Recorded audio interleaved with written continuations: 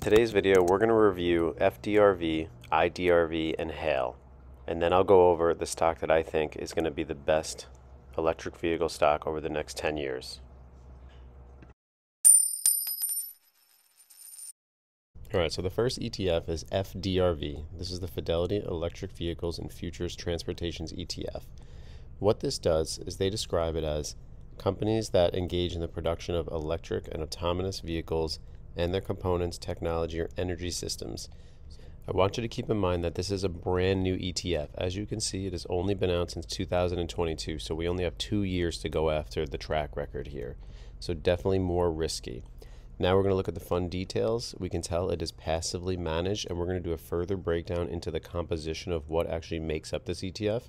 As you can see, total holdings, there's 50, and you have $47 million in assets. It was created in October of 2021, so it doesn't have that much of a lifelong expectancy here.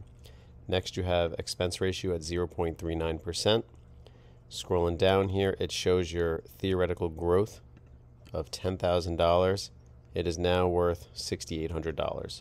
So we are essentially, if we were going to be buying into this fund, we are either getting a discount. So now let's take a look. These are our fund managers: Louis Bataille, Papal Gupta, Peter Matthew, and so on and so on. As you can see, the top 10 holdings here: analog devices is 4.3%, Tesla is 4.24%, NXP Semiconductors is 3.71%, and then you have Rivian, which is another electric vehicle company. So for those of you that are not aware, Tesla is an electric vehicle company, Rivian's an electric vehicle company, BYD is a electric vehicle company that's in China, so you definitely have some diversification here. Now let's look at the sector diversification. It's showing that consumer discretionary makes up 40% of this fund, where information technology is 33% of the fund. What that means is that's where the stocks are allocated in their sector that is into that ETF. Now let's scroll over to where are these companies. So United States, you're getting 60% of this fund is stocks that are in the United States. China, like BYD we just mentioned, 15%. South Korea, 8%, France, 6%. So you are getting some diversification of different countries and different companies that are within that. But just remember, this fund does not focus on nothing in energy, consumer staples, healthcare, financials, or communication services, and the list goes on down here. So you are very concentrated in information technology and consumer discretionary. All right, so now we're on the Fidelity website. As you can see, FDRV, the Fidelity Electric Vehicles and Future Transportation ETF. I want you to see this chart because I think it's important. Look at year to date. We are down all the way from $17 down to $14. So if you start dollar cost averaging, if you think this is right for you, at least you're getting a discount. 1 year, all the way from $21 down to $14. Let's look at the 2 year because we only have like a 2.5 year track record here from 2021. So now you can see we started at a high of $31 and now we're 50% down at $14. So this ETF has really run really poorly, or this is a buying opportunity. So we'll have to, dive deeper into this to see. All right, so top 10 holdings, we reviewed them, but I just want to show you because I think this is important. So the prospectus changed a little bit over the last year. You have 61 companies total, but these top 10 companies over here make up 35.35% of the company. So you better make sure that you really like these companies because they are making up a huge concentration risk in this ETF. And that's definitely something you need to think about when you're buying an ETF. Am I way too concentrated? Am I not diversified? Fidelity offers this unique feature that you can do on their website where you can bring up the chart and you can bring up the Bollinger Bands and we can look at the RSI. So really quickly, the green is the top of the Bollinger Bands, the red is the lower, and the orange is in the middle. As you can see, we are trading at the bottom of the Bollinger Bands. And we can also see that the RSI is trading at 30. So definitely potentially oversold at this point. But you have to think about electric vehicles, and they're going to struggle in an environment right now where interest rates are so high. It's hard to sell vehicles when the interest rate on the loan is going to make it that much more expensive. But as you can see, it is trading at the bottom of the Bollinger Bands. So there is a potential bounce on this, but we can't predict that. All right, so once again, as you can see, just going over the portfolio characteristics, we went over the percentages, top 10, 35.5%. It's, North America, Europe, and Asia on the right side, as you can see. But I want to show you the market capitalization here.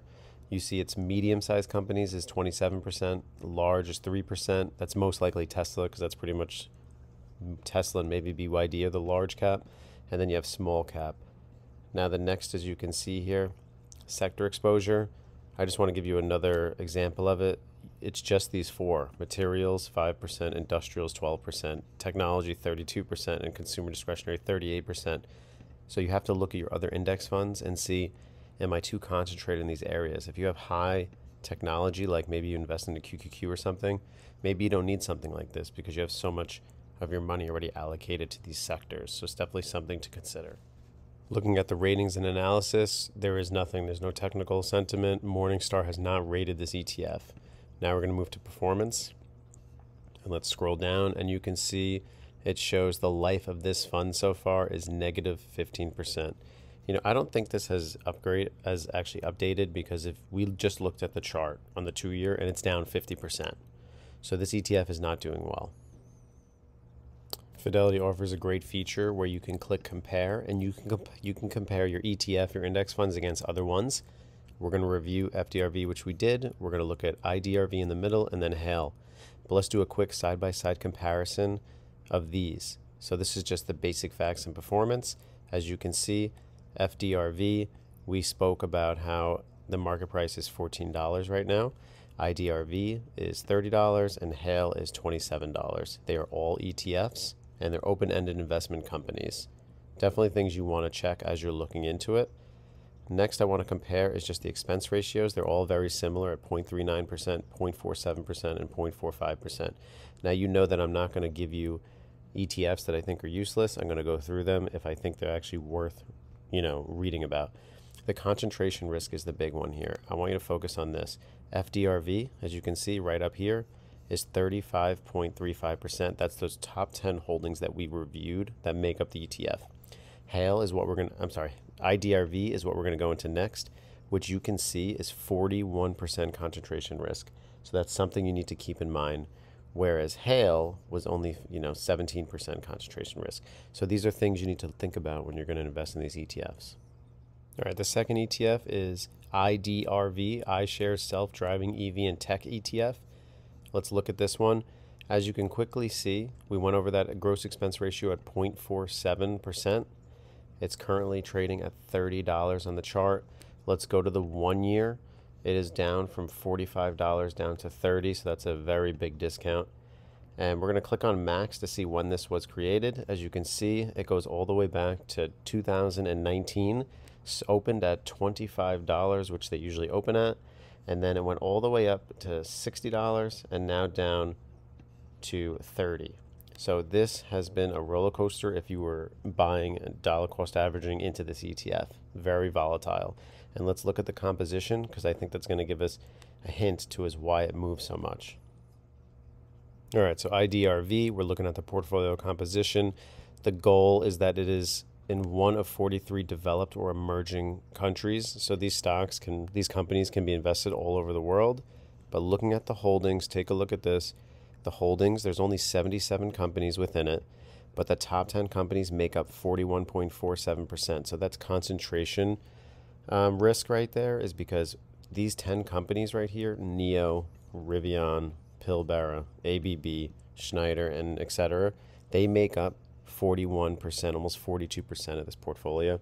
So if these top 10 companies don't do well, this ETF is going to sell off. And currently, even though Tesla is 3.86%, it has just sold off 27% just in 2024. So that's going to have an impact on the ETF selling off. But as we can see, where is this country mostly? This is pretty much in North America, only 29%. Europe's 27%.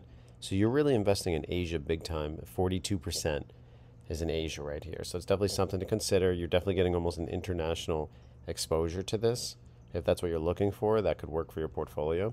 And then market capitalization, 32%, large cap, 31%, giant, medium 19, smallest 13, micros 4.25%. But as you can see, Sector exposure, 56% in consumer discretionary, industrials 14%. And look at that industry exposure. We know that we're investing in electric vehicles, so we expect the automobiles to be high at 40%. Automobile components 15%, electrical equipment 12%. So this is everything electric vehicles. So when it comes to IDRV, you do get a dividend. You get a 2.16% dividend, but is it consistent? That's what you got to ask yourself, which we'll go over in just a second. Gross expense ratio 0.47%. But look at these dividends. It only paid certain times. So as you can see in Q2, it paid 43 cents. You didn't get a dividend in Q3. You got a dividend in Q4. So it's either not paying dividends or it pays only twice a year. So it's definitely something you got to look into. I believe it only pays twice a year because I'm looking at the dividends and capital gains distributions. It paid December of 2023. It paid in June, and then December, and then December. So definitely something to look into. I don't believe you enter these kind of ETFs for dividends. You're looking for growth. All right, so analyst ratings. We do have some ratings on this. It's a 1 star out of 5, and on the 3-year, it's 1 star out of 5. The technical sentiment is weak short-term, mid-term, and long-term. So definitely a lot of negative sentiment on this stock. We're going to look under performance and risk. Your $10,000 investment right now, if you started in 2019, you'd be up $5,000, as you can see right here. So definitely a rocky road. And overall life of the performance isn't terrible. The life of the performance is 9%. So you made 9% if you invested on day one. So far, the ETF is still showing that it is positive. It's making 9%. But against your 9.41%, you're paying that a gross expense ratio of 0.47. So just things you got to put into perspective and that concentration risk. All right, next we're going to speak about HALE, but I quickly just wanted to show you this. We know that FDRV, IDRV, and HALE are all ETFs. We saw the market prices, but I just want to show you the net assets, how much money is in these actual ETFs. So FDRV on the left side, you can see it's $47 million invested. IDRV has $355 million invested, and HALE has $44 million invested. So as you can see, it seems like so far, IDRV has the most money invested in this. And who's the sponsor? FDRV is Fidelity, IDRV is BlackRock, and then HALE, I've never heard of this, but is SSGA funds. And they're all passively managed. And that's how they keep the expense ratio a little bit low. All right, last but not least is HALE. We're going to speak about this, the Spider S&P Kensho Smart Mobility ETF. As you can see, this trades at $27 a share right now at a 0.45%. Let's go on the max on the chart. And as you can see, it's been out since 2017.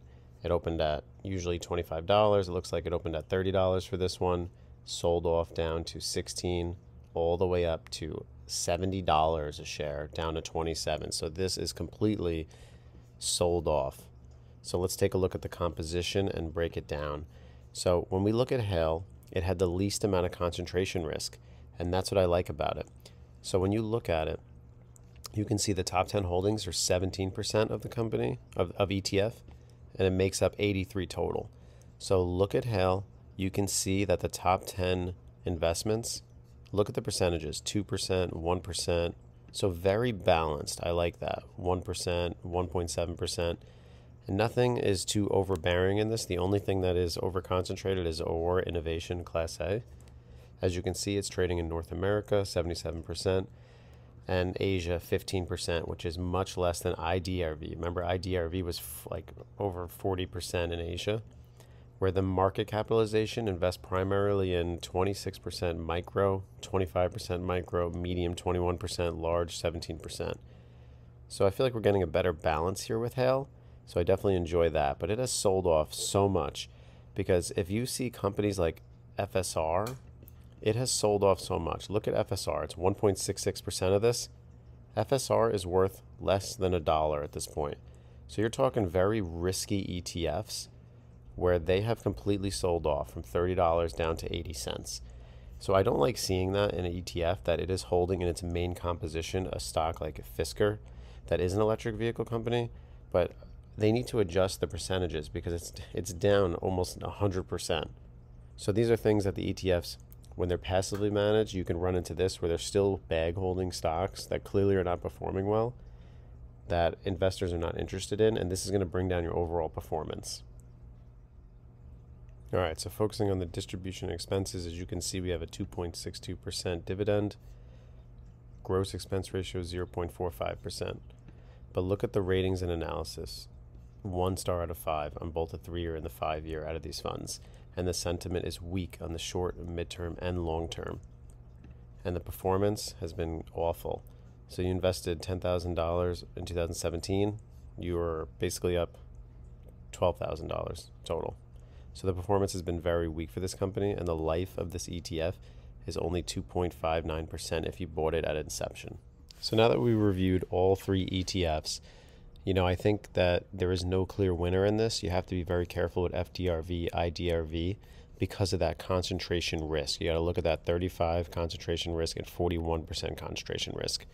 But if you look at Hale, it had 17% concentration risk, but it had the weakest performance, only 2% growth on the life of the fund.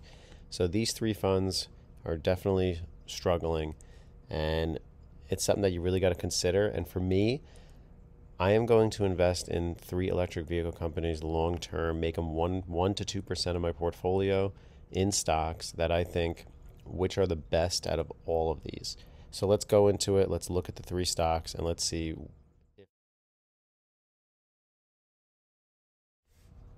All right, so now I'm going to give you my top 3 stocks that I'm looking to buy and make an entry in long term. So let me break them down and I'll show you why on the charts. All right, so number 1 is Tesla. I chose Tesla because it is the most captivating stock. It has the most public awareness. He doesn't even have to advertise. Everybody knows who Elon Musk is. And it's not just the electric vehicles, but he's trying to do the autonomous driving. If he is ever able to achieve this, this stock might actually be worth what its PE ratio says it is. The PE ratio is so overpriced at this point that it's finally coming back to earth, because it used to be at 70 or 80. Now it's at 42 because we've had such a sell-off from 260 all the way down to 183. Now, if you follow my channel, you know that I day trade Tesla all the time, but I'm going to start a long-term position in my taxable portfolio that I show weekly. So definitely refer to my playlist. You can always see that and see the stocks I'm holding long-term. But the reason I'm looking into it, because I like the electric vehicles, I like the full self-driving, and I like the AI robots. So if you can get that on the Tesla balance sheet, plus their energy business growing, I think we're going to see a nice uptrend in the few years. And when should you buy stocks? Should you buy them when they're at their ultimate high at 400? Or should you start to look to buy them when they're starting to sell off, when they're having trouble? Tesla's struggling because of the high interest rates. It's harder to sell an electric vehicle that's $50,000, $60,000, $70,000 when you have to pay a high interest rate on it. So for me, I want to buy Tesla on weakness, but I'm just going to dollar cost average in. I'm not going to go in too heavy because, as you can see, just in 1 year, we went from 300 all the way down to 183. So that's a nice haircut coming down. So it's definitely something to look into. But let's go into the second stock that I'm going to show you that I'm looking into, and I think this one might surprise you.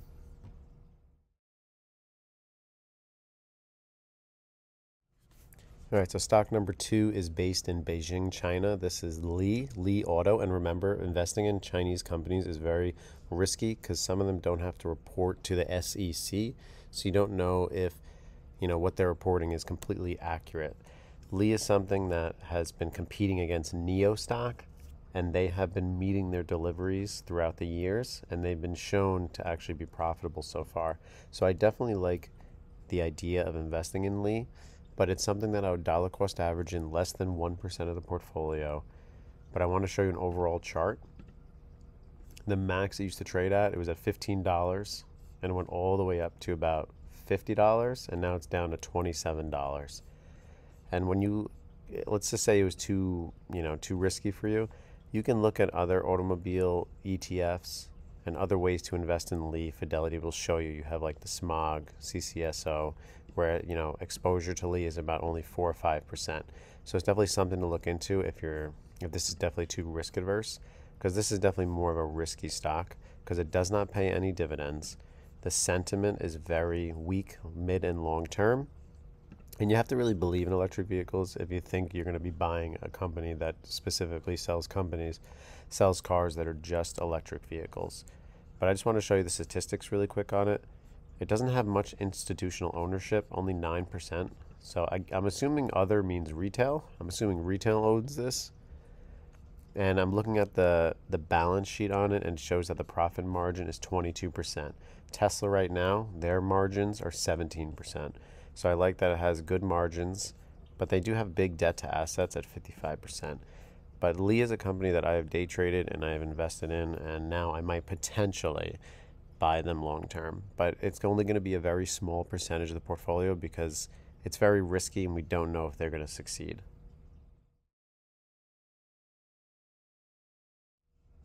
All right, guys, last but not least is BYD. This is Boyd Gaming. Apparently, through all the news, they are directly taking over the market share in China against Tesla. So I want to be with the company that is competing against Tesla. I think Tesla is going to be the winner in the long term, but I want a company that does compete against Tesla because that's only going to, competition is good between companies, and I think it's good investment long term. But you have to remember that I'm keeping these investments less than 1%. So, if I own 90% S&P 500, I have less than 1% in these stocks. So I'm being very careful. Don't want to take too much risk because I know that there's a lot of risk when you're trading these companies. The sentiment is very strong long term, whether it's short term, mid term, or long term. And let's see if they pay any dividends. It looks like they do pay a dividend, which is nice, almost 1% compared to the market of 3%. But we're not in this for dividends. We're in this for growth. It pays quarterly dividends 4 times a year, which is good. And let's look at the statistics really quick. Let's see what their margins are. So right now, their margins are 45%, which is excellent. But they have a huge debt to asset ratio at 72%. So there's definitely risk with these companies. And the institutional ownership is 33%, so that would make sense why the analyst sentiment is so high, because they have their own money in the game invested.